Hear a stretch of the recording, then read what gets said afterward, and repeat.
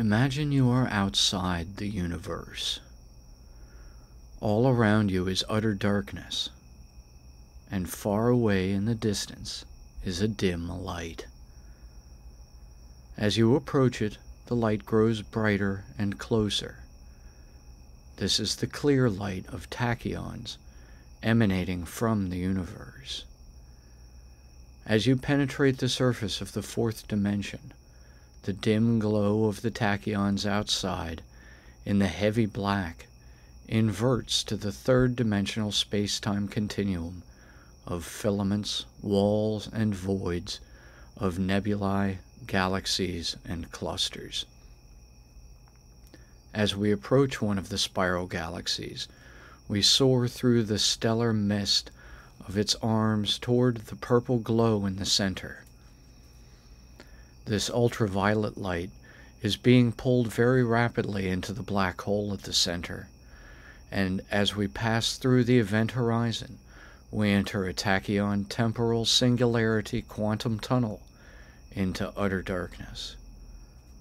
Far away in the distance is the dim tachyon glow of the gravitational singularity. One very all-encompassing theory is that our universe is inside of another universe, even larger than our own. There are several possible facets to be considered about this theory. One would be the nature of the connection between our local universe and an outside universe. That is, in particular, would it be a continuous connection, or would it be interrupted in some way different outside from within? One particular end of this argument I like to consider is the idea that our universe is the singularity inside a larger black hole. Of course, in the same way there is no evidence nor any way to collect any for either of the former contentions, so is there no way to test the latter. This would require direct experimentation upon tachyons, and this would require they be affected by some larger particle than themselves in the third dimension, while they are in the temporal fourth, existing as pure potential. On the other end of the spectrum from the parental black hole is the baby universe inside one of the black holes in our own local universe. It is thought, even though they are the same size as the electrical charge of an electron when it is struck by a photon, that it contains as much information as has been taken in by the black holes surrounding it, which makes it equivalent to the smallest conceptually possible miniature universe in itself. There are probably billions of these inside black holes all over the known universe, and science predicts these are where all of the atoms comprising us now will eventually end up. Between these two concepts at opposite ends in scope and scale, it is possible to consider the outer surface of the universe as a singularity, covered in billions of singularities, inside a much larger black hole. This little model is cute as a button. The truth, however, is less convenient.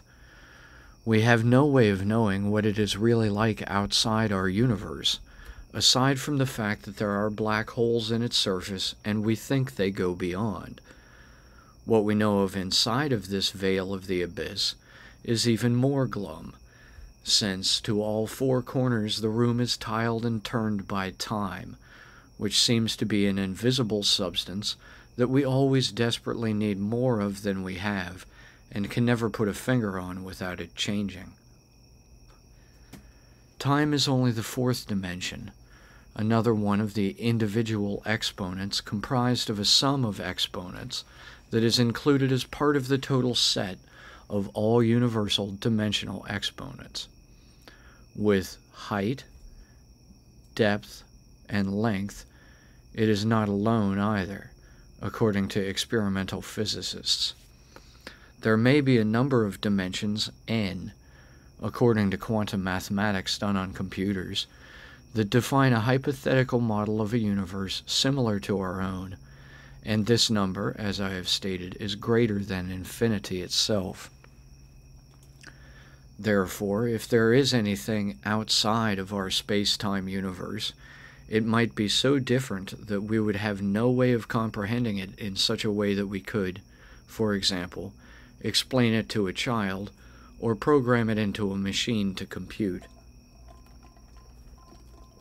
It might involve extrapolations upon the ideal realms of algebra and geometry, just as black holes distort the more material laws of physics. If this were the case, we would have no more way of comprehending them than we do our emotions. In a black hole, the infinitely dense singularity is housed within an outer sphere of unsurpassable gravity called the Schwarzschild radius. Where this singularity is an absolute probability 1 event, the surrounding, lightless, asymptotically infinite mass of the Schwarzschild radius that earns black holes their name serves as the absolute probability 0 spherical well inside a boundary known as the event horizon.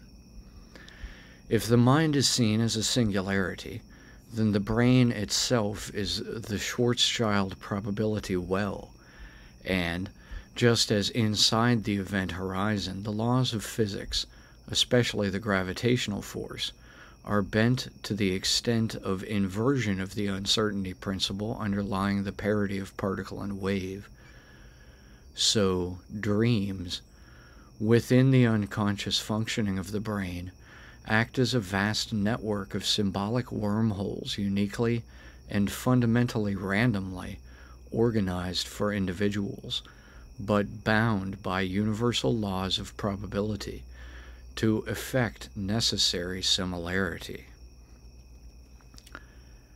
There are two categories structuring dream experience, which find their parity in the extra-singularity, intra-event horizon content of black holes.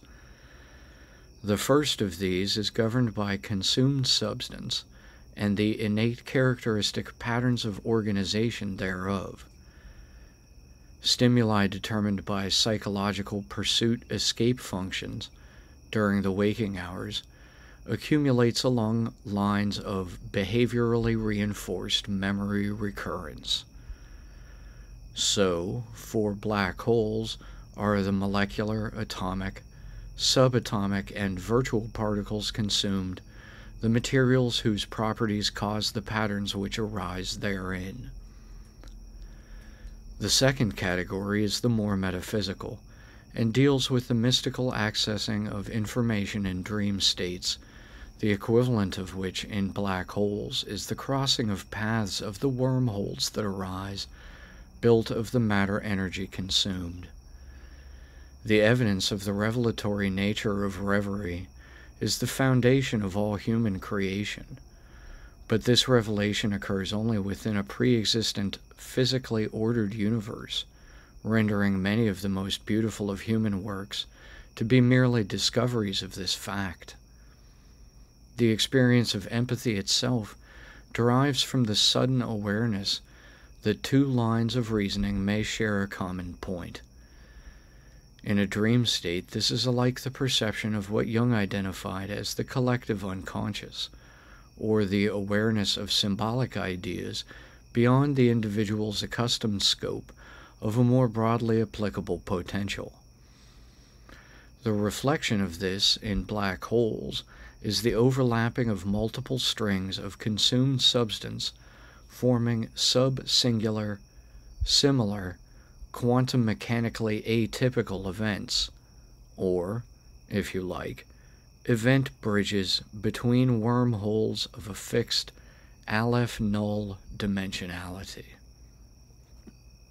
A possible hypothesis based on these similarities is that consciousness inside a black hole is wormholes, and unconsciousness entry of the singularity, or, for Schrödinger's cat, consciousness equals -1 unconsciousness, and unconsciousness equals pure -1 consciousness, where subconsciousness equals 0 consciousness, 0 unconsciousness. In the 10-dimensional consciousness model, this means that inversion occurs between the internal and the projected realms of consciousness, or between active consciousness and, by default, passive consciousness. This causes different changes to occur at different times in the functioning of the model.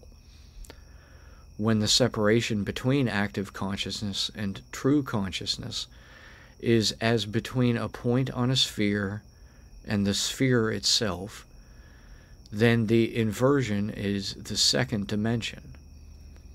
So here we see active consciousness acting as a carrier wave for true consciousness, and thus consciousness in the projective state is like the wave of probability within the formal system, and this is what surrounds us like an aura. We must also remember that what we are seeing is not unlike the implosions of active consciousness in the 5th and 9th dimensions. Therefore, when it passes through a wormhole of dream in a black hole, consciousness inverts, or turns inside out, as it enters the singularity. It then must invert back before it can emerge into a waking state again, as it would do in the mental black hole model, but not necessarily in a physical black hole. The black hole model itself, however, holds up nicely to the 10-dimensional mental model. The inversion that occurs for consciousness inside a black hole can be directly likened to the inversion which occurs at the full extent of the functioning of the active consciousness and the lowest extent of functioning for true consciousness, through which the system can connect to itself and be cyclical. The positioning of these polarities relative to one another is indicative of the measuring of transverse waves, such as comprise consciousness, rather than sinusoidal waves as comprise meaning. This is all thought to include itself in a basic suspension of Ylem, and it is also Ylem which is hypothesized to be exposed in the singularities of black holes. Data passing through the surface of the event horizon inverts from below to above the speed of light. When it does this, it does not simply become tachyons with flat line vectors because of its proximity to the gravitational singularity at the center of the black hole.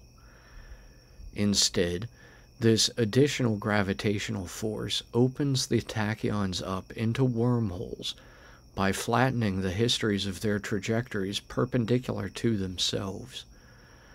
However, the tachyons still turn on their sides and tunnel through this, and therefore the ones that are not flattened into wormholes are pulled through these wormholes toward the singularity, and, in this way, continually divide, repeat, and replace themselves. The hyperspace which they measure, therefore, collapses into infinitely repeating halves, creating a quantum asymptote towards the clear light of the singularity. It is only those tachyons at the electromagnetic poles of the black hole's event horizon that escape when they are warped through wormholes. The number of tachyons that escape is thought to be as many in the straight electromagnetic field lines emitted from the poles in the gas jets as are absorbed on the surface of the black hole. This does not mean this is a great many number, because there are only as many particles being consumed at one time on the surface of the black hole's event horizon as there are wormholes that form in its electromagnetic field, and these are essentially identical in cause to the sunspots that appear on the sun. Whereas sunspots all represent electromagnetic bending outward away from the surface of the sun, the formation of wormholes on the event horizon surface of a black hole all bend inward. Inside, everything is infinitely divided, as I have described. However, all is perpetually passing through tachyon wormholes toward the central singularity. Just outside the Schwarzschild radius, there are only whirling photons shifted far into the ultraviolet range of the spectrum, as they are pulled as fast as possible toward the surface of the black hole. Farther out than this is the accretion disk. All matter is converted into photons before reaching the surface of the black hole. When it penetrates this surface, it inverts to faster than the speed of light and becomes tachyon wormholes. Surrounding the electromagnetic equator of the black hole is the accretion disk of dust and gas clouds, stellar debris, and planetary matter. These can reach such sizes that they are visible for billions of light years and contain many billions and billions of stars that may shine for millions and millions of years. We know such massive clusters as flat or saucer galaxies that can be elliptical, spiral, or new and yet nebulous. We live in one such spiral galaxy, and because we can see the circumference of it outlined through the arc of the heavens on a clear night like a giant river of stars in the sky, we call it the Milky Way. The matter closer to the accretion disk orbits it faster than the matter further away, and this is what draws even the distant stars into the spiral path, ever progressing towards their doom in a supermassive black hole at galactic core. Why galaxies form as flat, saucer-shaped circular planes is as much of an anomaly as why black holes, which consume all matter energy, would retain an electromagnetic field to cause this to occur. The explanation is that here we find the only necessary proof for the existence of tachyons as faster-than-photon electromagnetic radiation. Indeed, we see that it is tachyons that are produced by the electromagnetic field of the black hole, in the perfectly flat history of their polar field lines, emitted out into space along the iron gas jets of the black hole.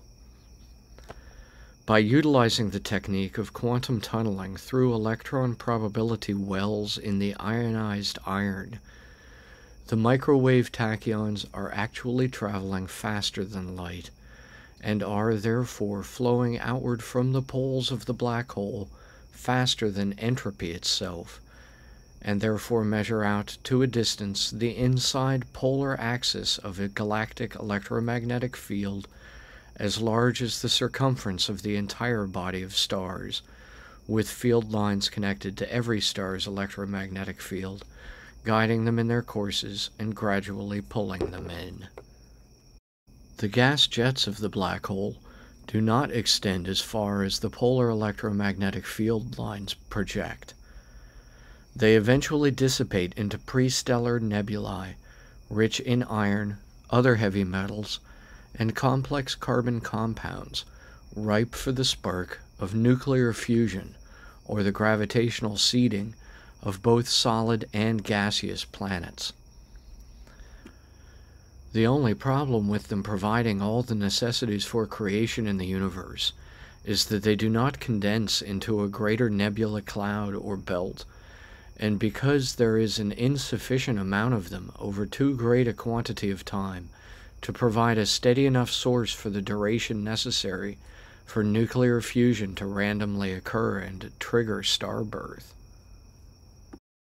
About the only useful things the gas jets of black holes do for the universe is replenish the background electromagnetic radiation with faster-than-light tachyons in the form of flat-line history field lines. These are themselves superstrings. The only reason that the quantum physicist researchers of superstring theory have failed to produce quantifiable results is that they have been looking for a universal phenomenon instead of one that only appears visible in certain rare cases. The gas jets of black holes is one such place. Here we see the tachyons tunneling from pole to pole of electron probability wells at such a rate that their repulsive force is inverted relative to particles greater in size and moving slower than it, thus causing them to be attractive gravitationally. This is not regular gravity, such as is derived from the tachyons emitted by the photons in the electromagnetic fields of stars and planets. This is the much stronger gravity of the pure tachyon, accelerated to an asymptotically flatline wavelength. The black hole is the sun of the sun, and has many similarities to the structure of all the stars in the known universe.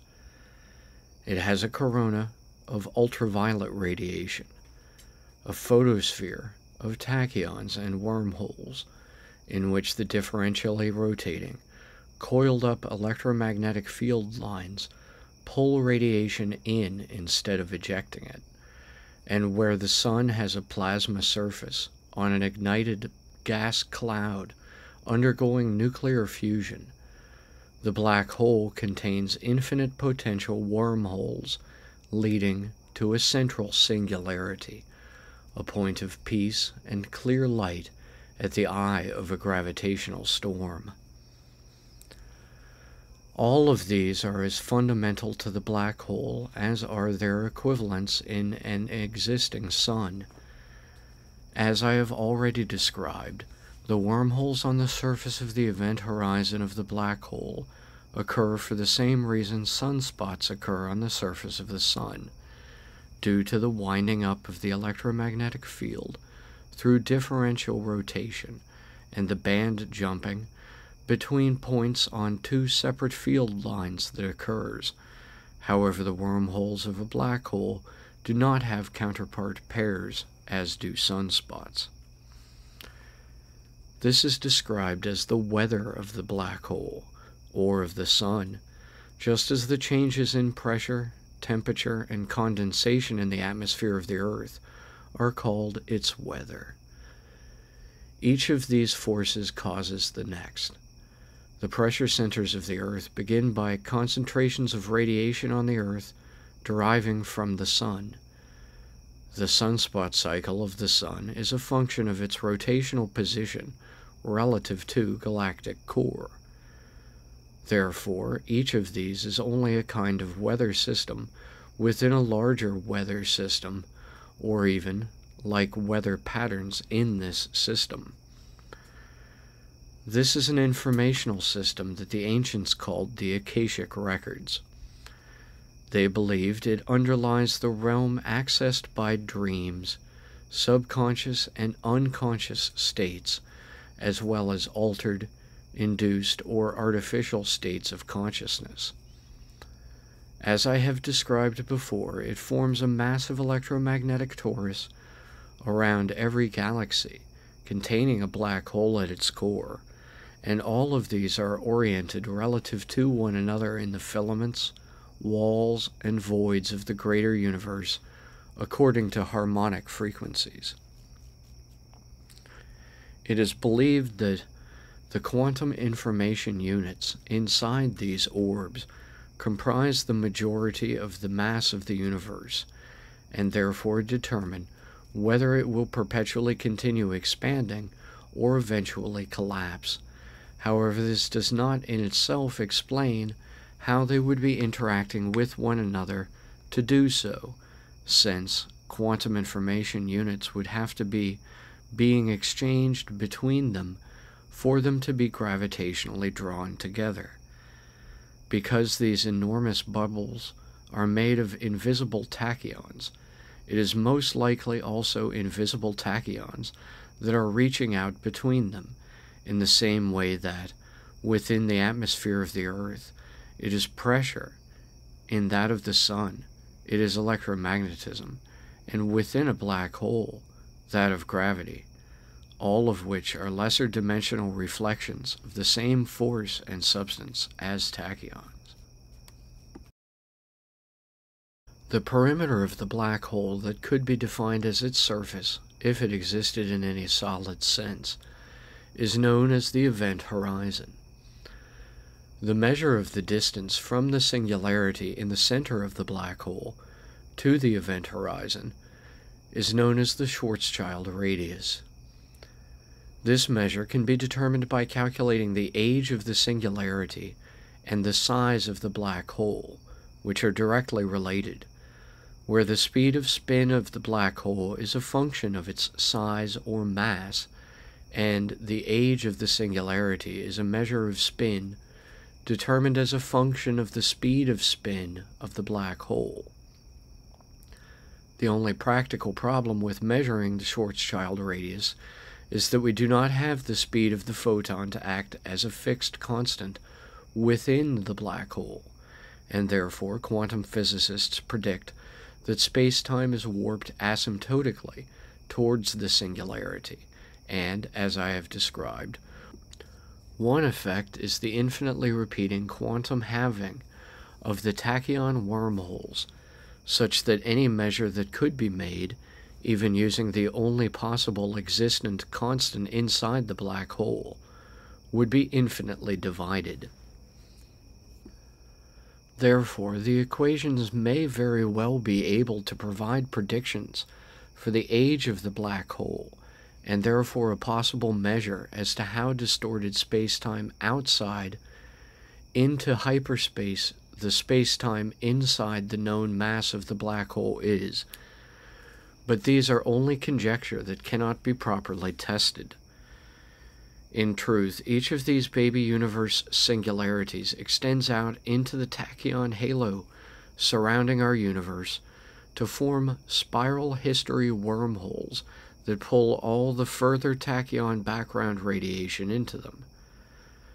These are the true time machines, for they penetrate the veil of photons upon which our picture of the universe rests, to the present, current, and immediate moment, where the universe is a null void of random tachyons and supermassive black holes. Because the tachyon wormholes, feeding the singularity inside the black hole, and the tachyon radiation and singularity wormholes outside the universe, are faster than the fastest visible form of electromagnetic radiation, the real particle photon, they may be considered null or negative energy. Not in the sense that they are negatively charged, such as the negative pole of a magnet, in the sense that, rather than give energy and contribute to entropy, they take energy out of the surrounding environment and create greater order. The optical illusion we often witness of any repeating cycle of moving items in a loop, that they seem to begin moving backwards, is actually caused by this effect occurring for tachyons. Their wavelength is so rapid that, along a string of photons, they would actually be moving in the opposite direction than the photons. Thus, when we perceive the objects moving backward in a cycle, it is because of the microwave, tachyon processing inside our brains of our thoughts that we seem to see these images flow together and then move faster than themselves, such that their direction actually reverses. In the same way that the tachyons are traveling backward relative to the projection of photons in the continuum of entropy, they are also spinning in a way opposite to all other real and virtual particles. They involute, which not even the electron in its torus cloud shell does. The electron charge simply oscillates between poles in a differential orbit similar to the field of the sun, whereas the tachyon turns fully inward upon itself at one pole and warps through itself to emerge from its own other pole instantaneously. It follows a phi over pi spiral as it does this, making it very like DNA. It follows the same pattern around, other particle fields or wells at the same time that it tunnels through them, and it does all of this with spin that is opposite to that of those particle fields or wells, thus conserving their counterspin perfectly in a higher dimension.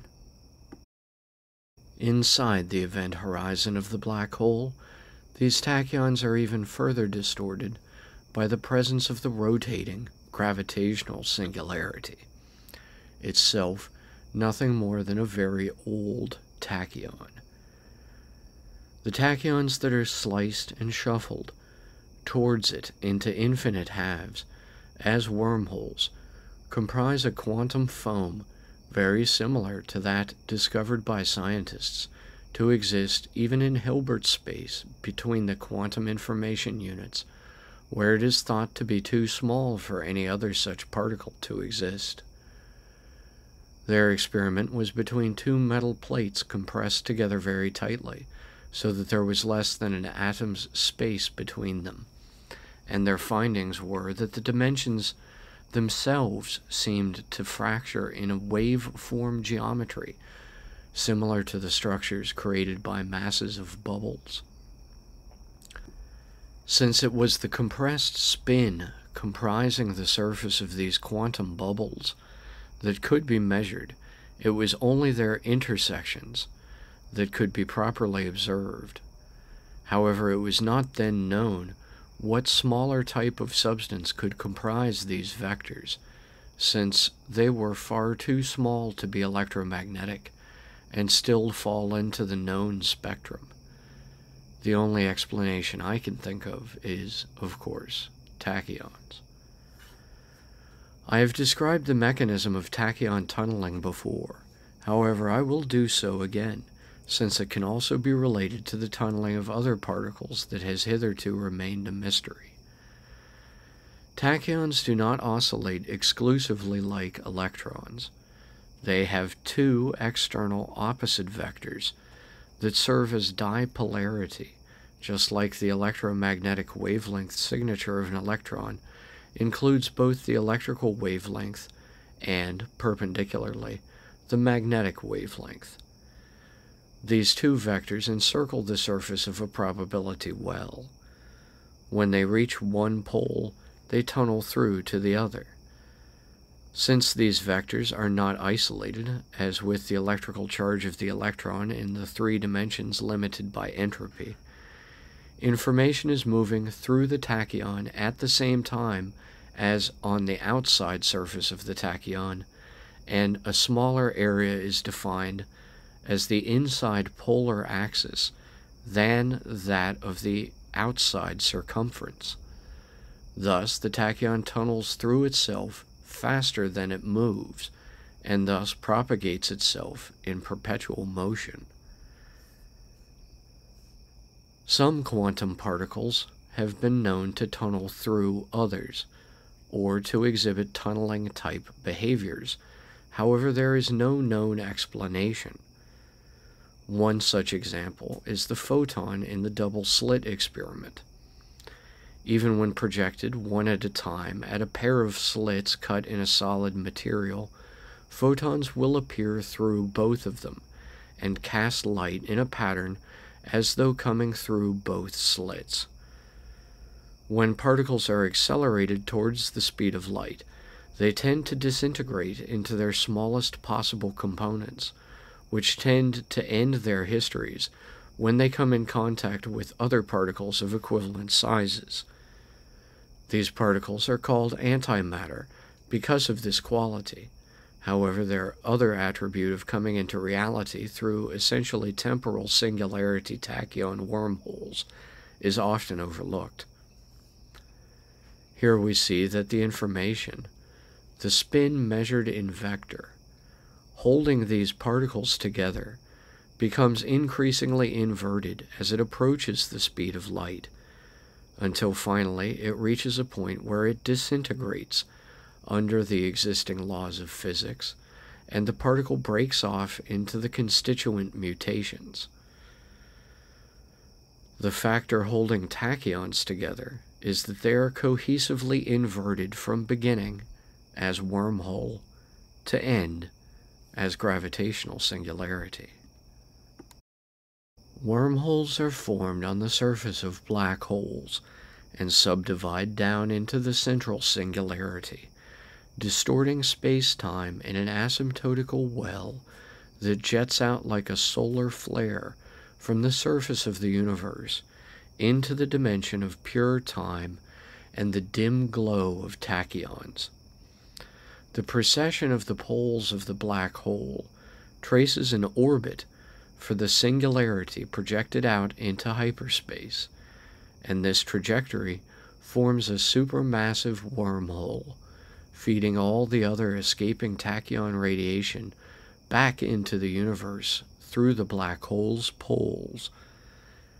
It is these tachyons outside the universe in hyperspace only that are the temporal singularities connecting wormholes inside one black hole to another, as they constitute a continuum between the asymptotical projections of the singularities out into hyperspace from all the different black holes in the surface of space-time.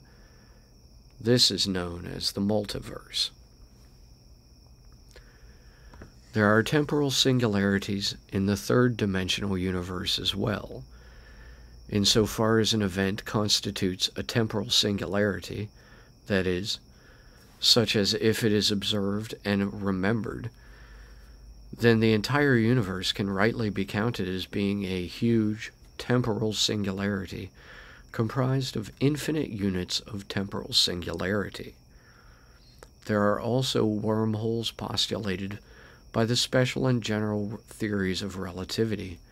However, none have been, as of yet, observed.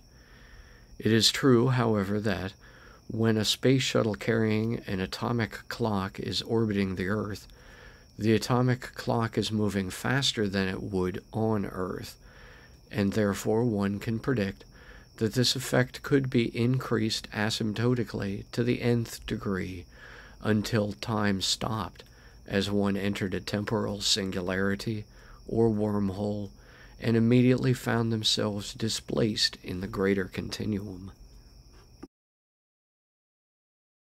Look deep within yourself, and you will find the singularity.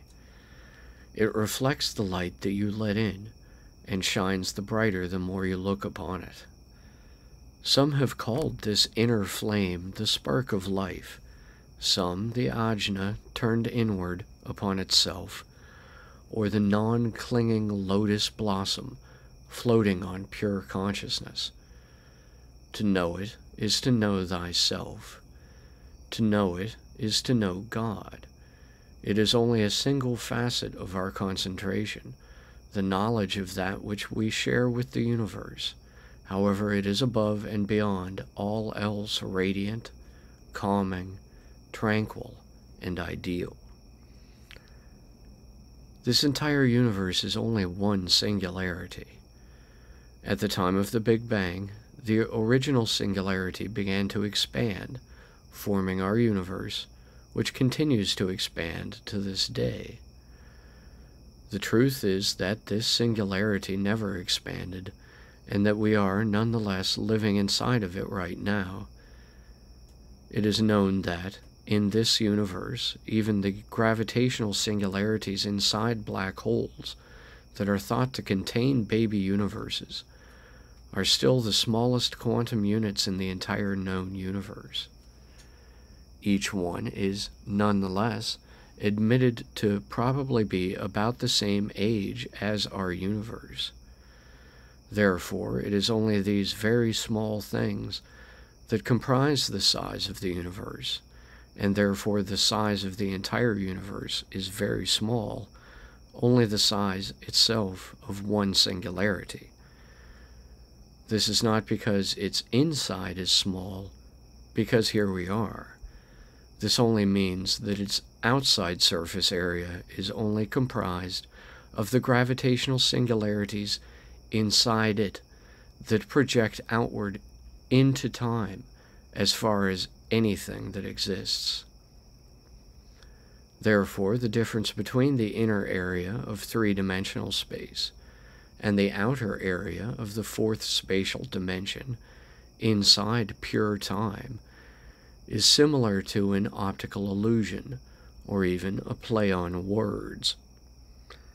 Let me try to explain it this way. The further out in space you go, the less space there is around you. The less space there is around you, the smaller space itself becomes. Finally, when you are free in time, the whole of space itself is as foreign and difficult to comprehend a concept as time is inside the three dimensions of space. Here, all you will find is a clear tachyon light. The fundamental geometry of the singularity is that it has no surface. If I haven't already obliterated enough beliefs, let me describe it this way. Imagine space-time as like a stained glass window, perhaps with an intricate pattern on it or something. Time would be the tachyon light passing through the window by which we can see the pattern on its surface. The singularity would be the surface of this light. Like the sun in the metaphor, the singularity would actually have more dimension than the depiction on the surface of the stained glass. However, since we are living in the continuum on that surface, this would remain relatively ineffable.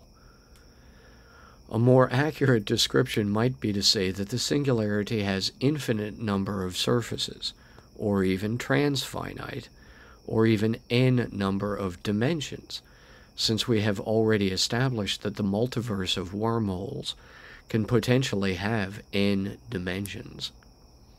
However, if the multiverse were the unified field continuum of n dimensions, then it would only equal 1, and thus the singularity would only equal 0. This would be perfectly inverse to their fields of probability.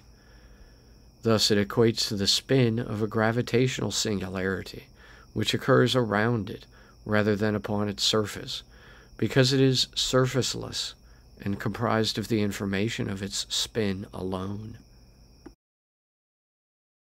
As I have stated, all singularities originate as temporal singularities.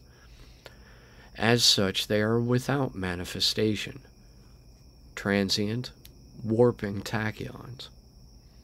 It is only when they accumulate excess internal spin and begin slowing down and disrupting their internal polar axis spin that their external surface begins to produce phi trajectory offshoots of lesser wavelength tachyons as it slows down toward the inversion of matter energy at the fixed speed of light, and in this way they generate centralized wells of gravity rather than unified force pull and become black holes. On a greater scale, you could think of the black holes in the surface of space-time as also equivalent to the sunspots on the surface of the sun, except that, like the wormholes on their surfaces, they do not come in pairs, as do sunspots. They do, however, lead outside the universe inverse to the way solar flares and prominences eject material away from the surface of the sun. Their placement in the universe conveys temporary evidence of a much greater and more ethereal pattern of force at work. This greater fourth-dimensional holonomonic metaform would be equivalent to the differential rotation of time. The singularity projected out through the multiverse of tachyons into pure time opens up at the end into the clear light of the tachyons, emitting more that flow backward and, in this way, pulling more in and projecting them from the black hole's electromagnetic poles. It is an invisible brightness within a complete clarity. Such is the external surface of hyperspace. It is the motion of these that is called time. Together they perform an effect similar to that of the superstring filaments and walls in the universal voids, the wormholes on black holes, the sunspots on stars, or pressure centers on planets. Such is the weather in the dimension of pure information, always clear, with highlights of ultraluminosity. Laugh it up, Buddha. Ylem existed before the universe and will exist after it has disappeared. If we are a dream in the mind of Brahma, that Kali destroys and that Shiva restores, then Ylem is the stuff such dreams are made of, and the soul, mind, and brain of God. For such as are the dimensions beyond those of the sixth and those of the seventh. Still, all are one in the clear light of the singularity. It is as if no darkness could be imagined in the multiverse. Still, the heaven of man is yet like the depths of hell to God. Not even is it to him like the earth is home to man, for to descend into it he must lower himself a long way. It is literally as much a fog or dream to him as would be for we the living tiredness or sharp pain in a dream.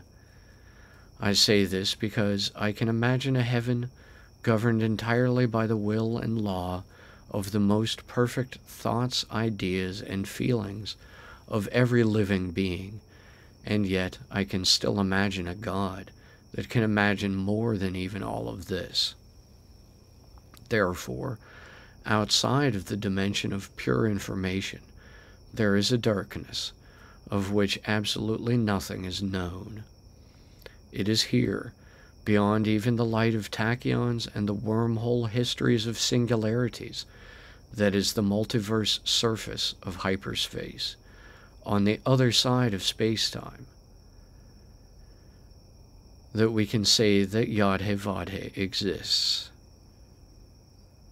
I have said that the movement of wormholes on the surface of hyperspace or black holes in space-time constitutes the pattern of time, whose movement is time itself. This is an effect occurring upon the body of God. God is, beyond this, ineffable, as though our universe were his heart and he were only his perception of it. However, I would prefer not to allude to such parables or anthropomorphication. While the surface of our universe might be a seething, writhing cauldron of bubbling baby universes, burning off the tachyon glow of only one singularity, if we depart the history of any one of the gravitational singularities inside this universe, we depart the outside surface of this universe, and therefore find time to know God. Still, this is no good, for we are merely without the universe.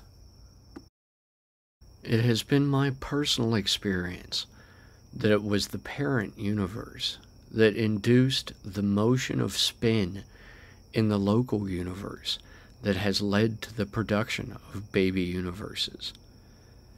This occurred due to a function similar to the parent universe slowing down and solidifying, while the local universe sped up and became more ethereal.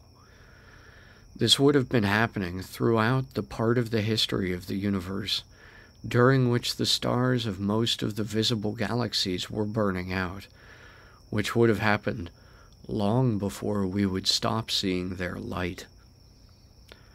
As the universe was swallowed up into lighter tachyon radiation by the supermassive black holes, The darkness outside the tachyon multiverse surface of the universal singularity began to compress itself more around the little universe, which was eating itself down smaller and smaller while inside of it.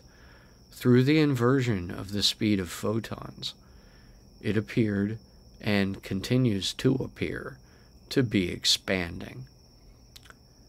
This effect is no more an illusion than time itself, for such as are the same, the movement of the singularity, its gravitational spin. While the crown of thorns may have represented the pattern of ley lines which ancient geomancers had laid upon the surface of the earth to mark off karmic grid lines, a crown better fit for a king is the black hole model of consciousness. It shows us how the mind may be used as an exit from the confines of reality. This would make it actually more similar to the opium-soaked rag given to Christ on the cross to put him into a false state of death. While one is active and expanding, the other is passive and contracting. We all know the old saying about the more we learn, the more we know, and the more we know, the broader the mind is expanded. This is true for the brain, but the mind seems to be pushed and pulled and jostled about in all directions generally, and yet remain calm, centered, and at rest within itself. So let us, instead of giving credence to the saying, examine how the brain itself has been expanding, and only then, when we have done this, might we know the mind as apart from it.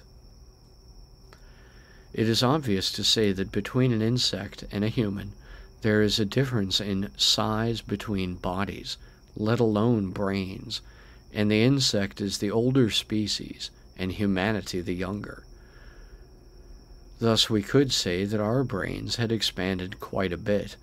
However, bigger brains aren't necessarily better, as evidenced with the dinosaurs, some of whose brains were about as big as a sumo wrestler, and about as plodding and single-minded, too. Humans have the benefit of a well-developed cerebellum, which acts inside the human nervous system in much the same way as pressure centers in the Earth's atmosphere, the sunspots in the sun's electromagnetic field, the gravitational wormholes of black holes, and the movements of singularities in hyperspace, causing the spin of the universal singularity, also known as the point of the Big Bang, or the inversion between the original nothingness and the present somethingness. This always hung over the dinosaurs' heads.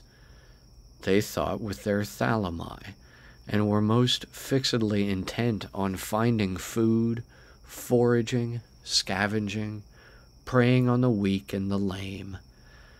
Their best skill was simultaneity, today known as manifestation or synchronicity, and still more popularly as coincidence. This consists merely in stalking, sneaking up on, or happening upon something such as a source of food.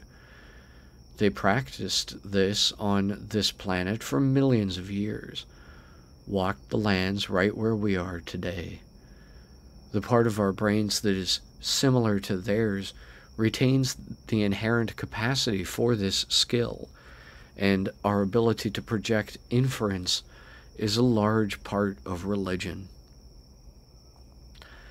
However, the columns and pillars of neural cellular gray matter of the cerebrum or cerebellum are far more complex than the holographic reflexive tissue of the thalami or thalamus. Here is where tachyons occur inside the brain, producing cascades of neural electric wave forms, thoughts, and emotions. On the other hand, producing cascades of the electrical current carrier neurotransmitter chemicals does not automatically induce inspiration only gives for it a fluid basis in which to arise potentially, and through which to be propagated and subsist. Inspiration is that which comes from out of the blue, that is, from the ideal of free time.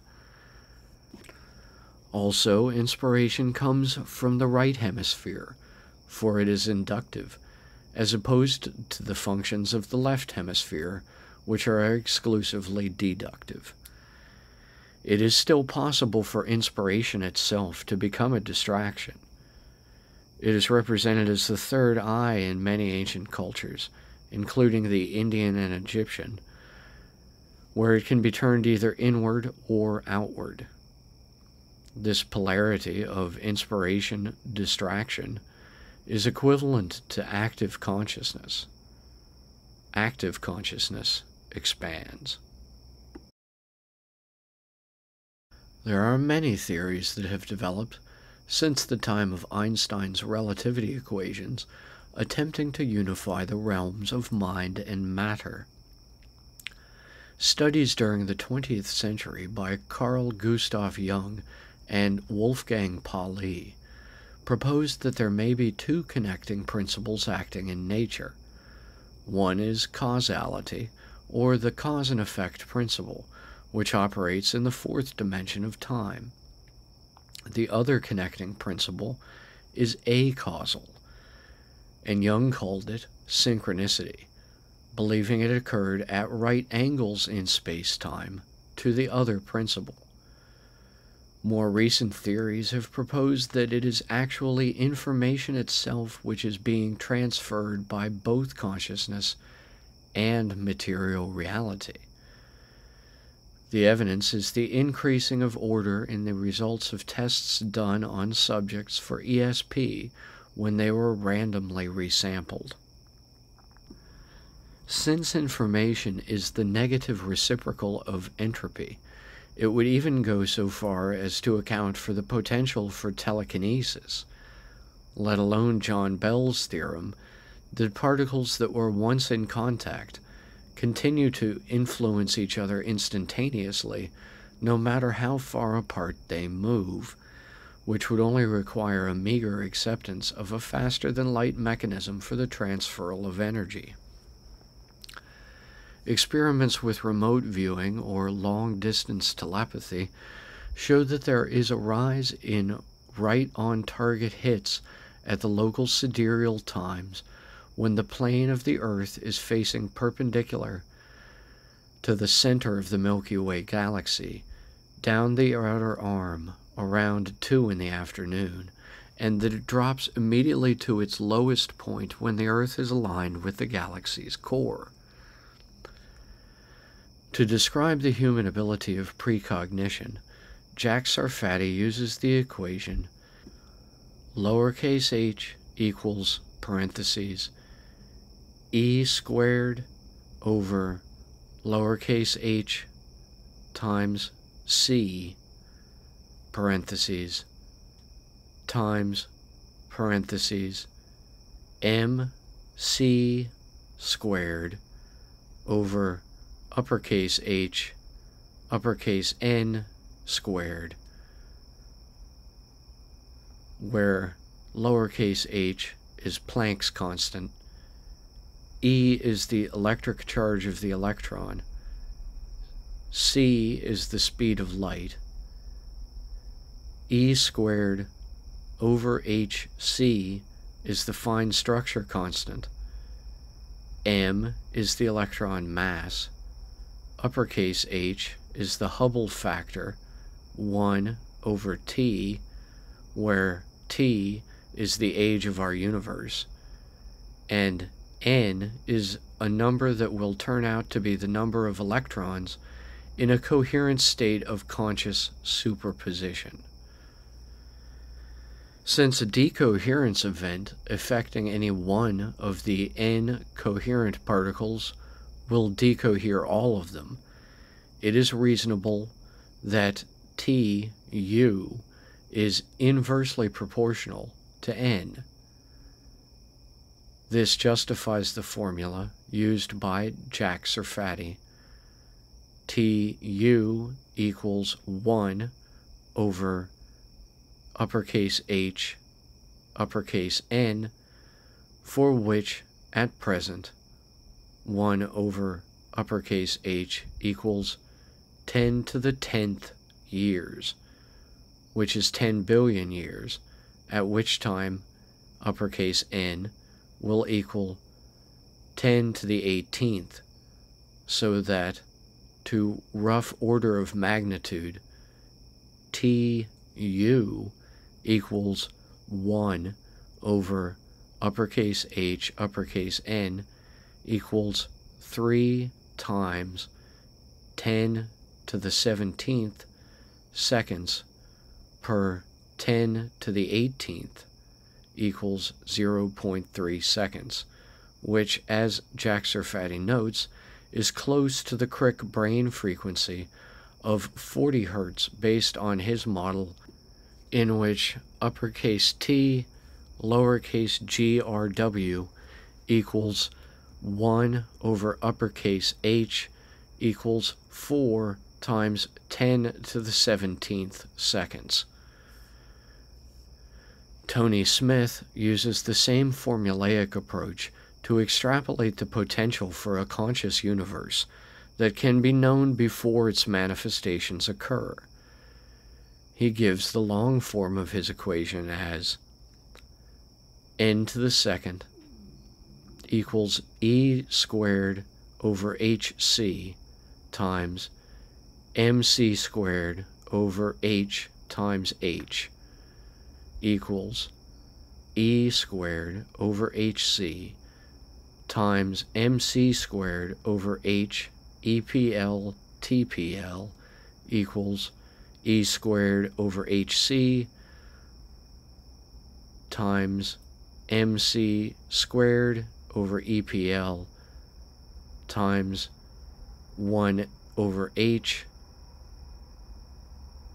over TPL, where 1 over h over TPL equals the age of the universe as a number of Planck times, 10 to the 7 plus 10 plus 43 equals 10 to the 60th Planck times mc squared over EPL equals electron mass energy as fraction of Planck energy equals 10 to the negative 22nd.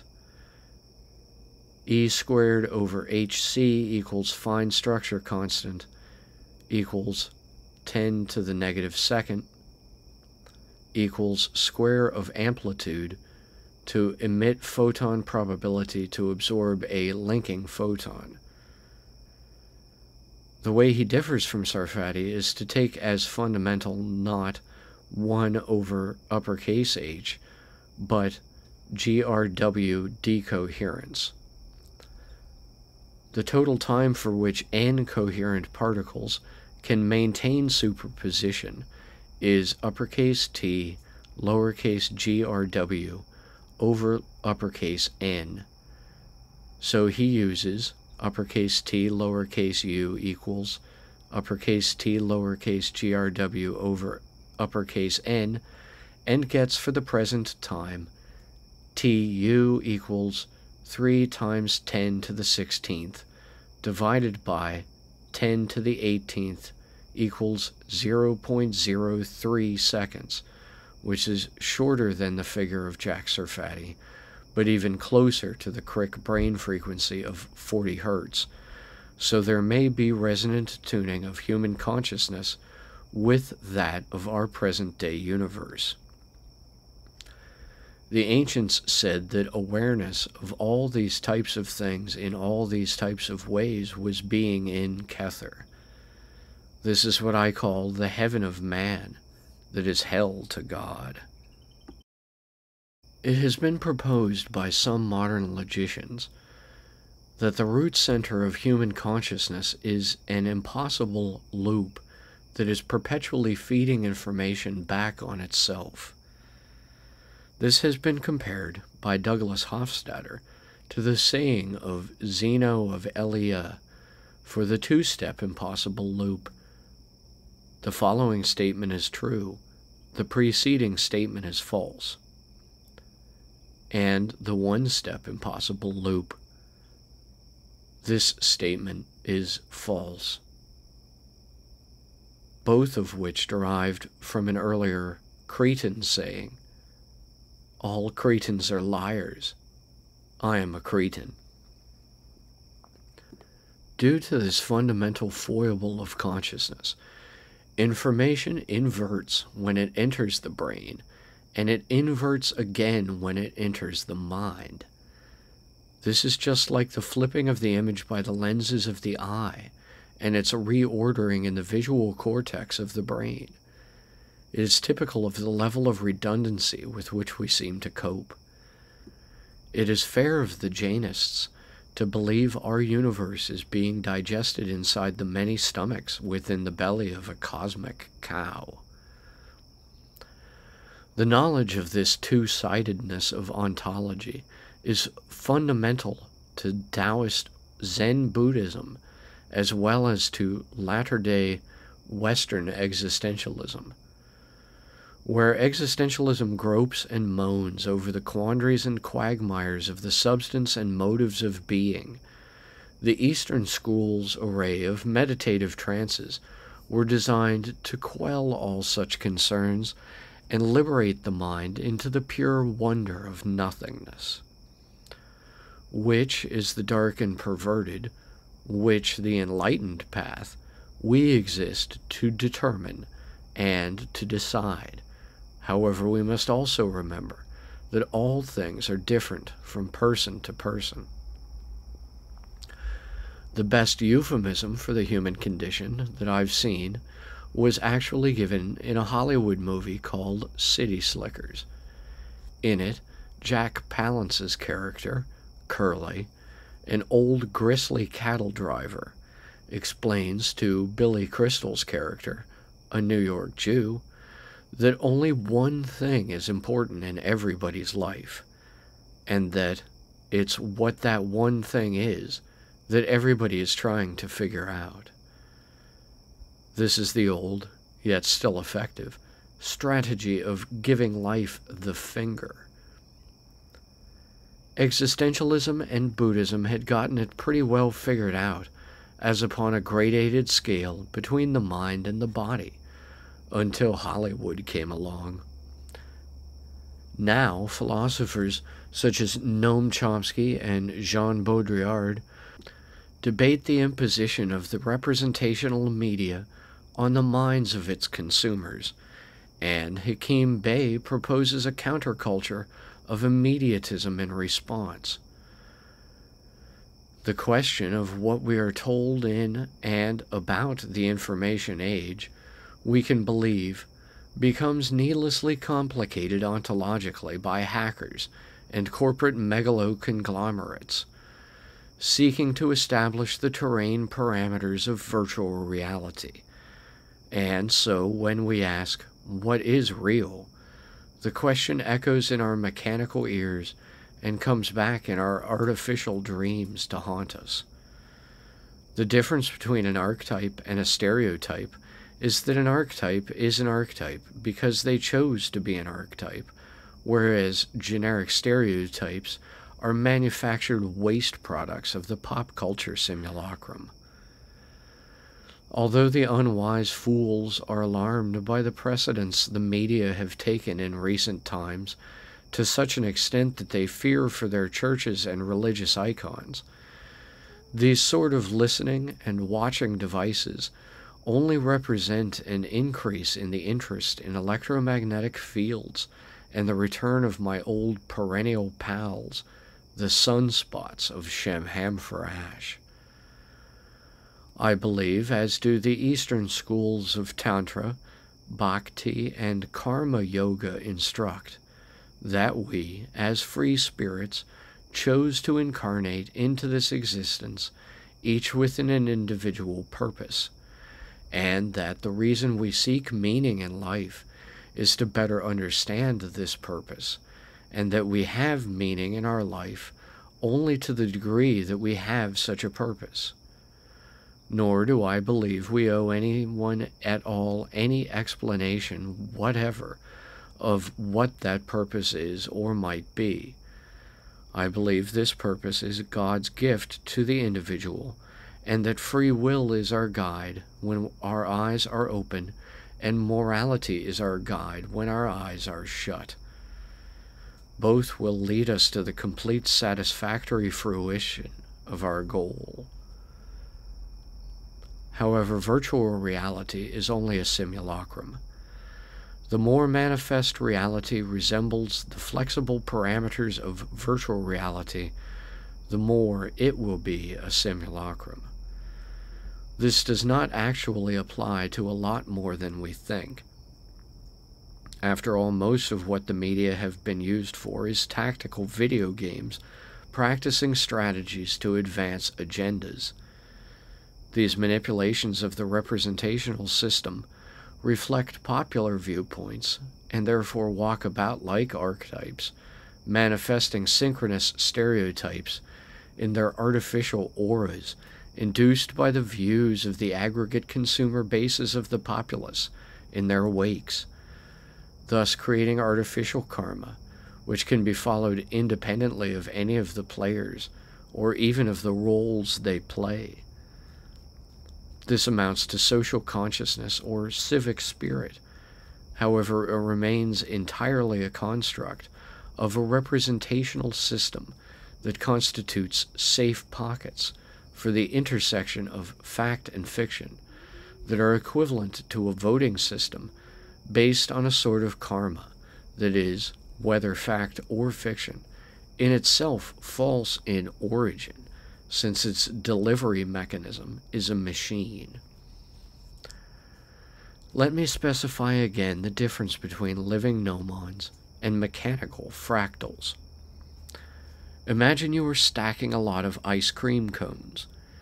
You would find that one fit into the other, and that thus they take up less space packaging. This is like mnemonic replication. On the other hand, imagine you are stacking aluminum cans. These are cylindrical shaped and all the same size as one another. Therefore, none fit into any others, and all must be stacked separately on top of one another. This is like fractal replication. Nice, crunchy, whole wheat grains of the ice cream waffle cone. Cold, hard metal, wrapped in a paper pop art logo of the anonymous aluminum can. See what I mean? The strange thing is that, while the cells of the brain are stacked in columns like aluminum cans, thoughts propagate one right on top of the other, like so many ice cream cones. In this way also, the mind is and is not. Nothing permeates the mind. It is nothing that separates the mind from the highest knowledge, which, when it is perceived, is like nothing. The light of enlightenment is clear. It permeates the universe. It permeates ourselves. It permeates our cells. It permeates our souls. It is our free spirit. It is our free will. It is impossible for these things to be ours. Nothing is impossible when nothing needs done. All is a clear light inside of a darkness. We will all eventually let go. Time is the flow, inwards and outwards, until never it goes. The light that is what it is all there is, and it is the information of the spin of time. The mind is the singularity inside the singularity. It forms when tachyons leap into existence in our brains, generating a pi spiral probability well electrical charge out of the phi spiral path of a temporal singularity. It exists for a moment, its flash fades, and then it goes. It arises like a voice pulled out of the nowhere to speak our minds to itself, with more or less passion, and then go on about whatever was its business in a relatively dreamlike way. The Easterners believe that the mind is more or less like the many different animals, and in various ways can therefore be put to work tilling over the great mill of the questions of reality, or even domesticated and made profoundly docile. In the West, it has been popular to equate the emotions with the weather, though only for the sake of those frightened by both.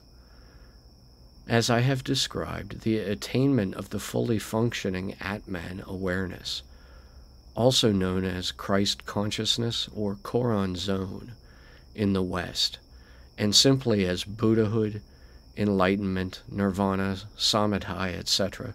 in the East, are associated with the Eighth Circuit engram only to a degree determined by the free will. In the West, interest in the will equates Kundalini with a lightning strike. In the East, interest in the chakras equates divine inspiration with temptation. This is probably a sign of lunacy and madness. However, I don't believe in such things. It seems more likely to me that we are all the dreaming dreams themselves, dreams of the mind of God, in the mind of a dreaming God. This has always been a favorite of publishing quantum theorists, though for what reason I do not know. Take this as purely a thought experiment, since, of course, nowhere else but on the media screen has this ever happened, and even then, the plot was really lousy. Imagine an astronaut in a spacecraft orbiting a black hole who decides to go out and to take a walk around it. He, or she, gets out of the craft and floats over towards it, let's say, with a clock. They toss the clock in and watch as it slowly winds down and stops as it is turned into spaghetti inside the black hole.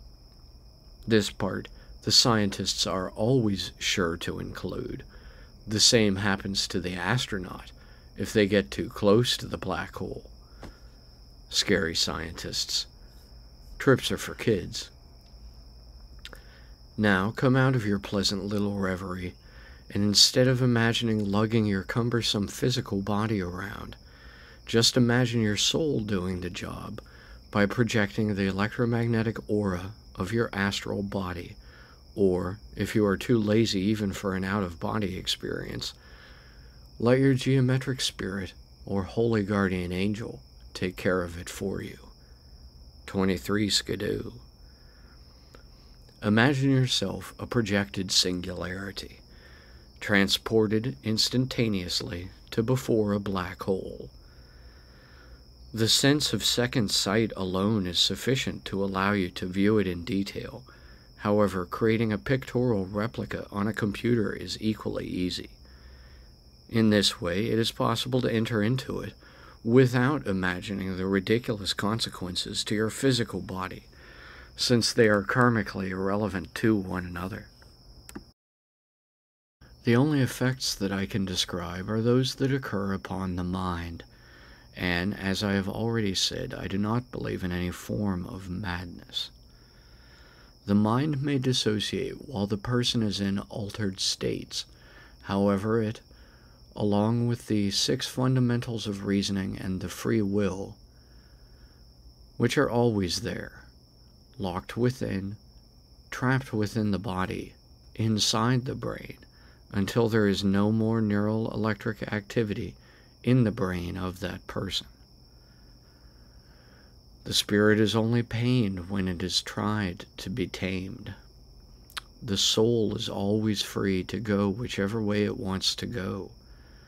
Our karma is bound to the garden of forking paths, but our self is the singularity of Tao.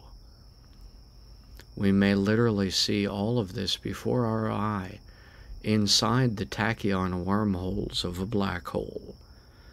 This is equivalent to the sensation of a near-death experience, where we might see our life flash before our eyes and wonder, what did it all mean?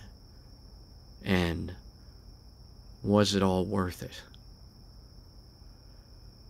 The only baggage we bring into a black hole is the fourth-dimensional emotional metaforms of the karmic histories of the spin of our relative form. And since we are using as our reflection a temporal singularity itself, we may choose to see the passage as it would, rather than seeing what we think of ourselves reflected. Here we see that the perfectly straight rays of tachyons would be Swiss cheesed by a nebulous ambience, somewhat like cheap Hollywood smoke and mirrors. This is not exactly like a laser light show, nor is it necessarily like the gate to heaven. Like everything else that exists in the universe, it simply is what it is. Let me describe it a little further before it becomes too glamorized. We move about through situations that imitate our inner mentalities and ideations. Because we are accustomed to doing this, our alpha wave sleeping state gives us an ego in our imagination that reflects this attribute to an even greater degree. Sometimes I am forced to wonder, who is the real me? The me I am in my dreams, or the me that I am while awake? This is what life is like in the wormholes. Each wormhole leads to a different output pole of a black hole somewhere else in the universe. As you are pulled into the event horizon of a black hole, you will be sliced into infinite halves, each of which warping through a series of all the black holes through the universe. However, your view will not change of a single, distant, clear light in the invisibly undulating darkness. Time becomes discontinuous, and the ego and the singularity gradually identify until there is an inversion. The inversion for consciousness inside a black hole is not waking up, as the dreamlike state of the wormholes might make it appear. Instead, the inversion would be the equivalent of going to sleep inside of a dream. As anyone who has ever gotten out of prison will tell you, things aren't that different over here from over there. This is about equivalent to the effects on the psychology caused by the distortion of time.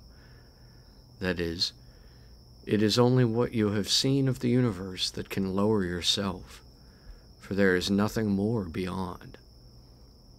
However, entry into the multiverse, otherwise known as the heaven of man and the home of the angels, is only one more type of condemnation to a life blown by the winds of chance, destiny, faith, and karma, and cold comfort to Kurt Cobain's corpse.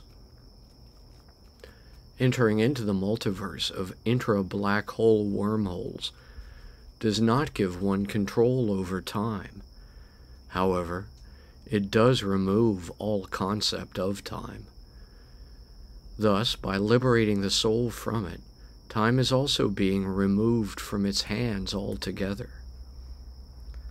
This is, according to legend, what differentiates between angels and the ascended dead. That is, the ability to continue to do good deeds towards the earth by re-entering it through the hypercube of time, or Kabbalah.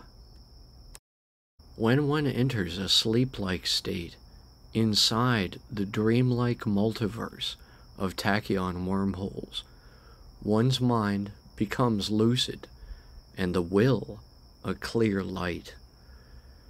If one is actually asleep and dreaming, The dream will answer more to the wishes of the dream self or dream ego. If you are imagining this while you are awake, such as, perhaps, right now, then you should see the entire history of a baby universe contained in the spin of the gravitational singularity. Here you are back again in the form of a stranger. This experience of meeting one's own higher power is one that should be even more highly recommended, for here is one of the elder tachyons, whose story is long and cyclical, and to say that this is not Yadevade, or a god of equivalent ontological concept, is to throw a stone at the stained glass window of space-time, for here is the very fire itself that burned and was not consumed, in the same way Brown's gas, a dioxy compound, can be used to generate extreme degrees of temperature entirely self-contained in a controlled flame, such as the acetylene torches used for welding that currently run off propane. After all singularities are really one and the same singularity, only with a different face. This enlightened state of consciousness is equivalent to perceiving yourself as a temporal singularity, the electromagnetic aura of your astral soul as a geometric spirit comprised of luminous tachyons, which you have been doing all along for this thought experiment. Remember, though, that you are not God. You are just a portrait of God. As the Dalai Lama said, like a reflection of the moon on water. You are a shadow. You are an echo. To sleep, perchance to dream, said Hamlet. Aye, there's the rub. For in death we know not what dreams may come. We may visit our own graves as often as we want to in the end, but we will still be living. So these black holes are, for everything that exists now will eventually end up in them. They are the end of all history that record in fragments, the great canopic jars of the pharaonic mummies, or the earthenware jars in which were kept the Dead Sea Scrolls. The singularity in the dreamless sleep, for to stand at the central gravitational pull of a black hole and close one's eyes to the dream of the multiverse, is to awaken to anti-consciousness, or to see through the eyes of otherness itself. What you see will be yourself, as seen through your own eyes. This is not a dream. It is the self you see. Otherwise, following along the wall into which the door of this final inversion cuts, one finds themselves out past the breath of the name of God and outside his holy altar. This is what you could call the throne of God, for it is only the back parts of that yet beyond us, and we are told that it is this part of God that we are made to see. Here we are neither dreaming nor sleeping, for we have left the wormholes in the singularity behind. Here there is nothing. This is where the lonely Kabbalists squat, eating Sumerian dust, spinning out their little spirals of gravitational black holes, and weaving the multiverse of time into the fabric of the universe. The Kabbalah is merely equivalent to a regular engram in a living brain.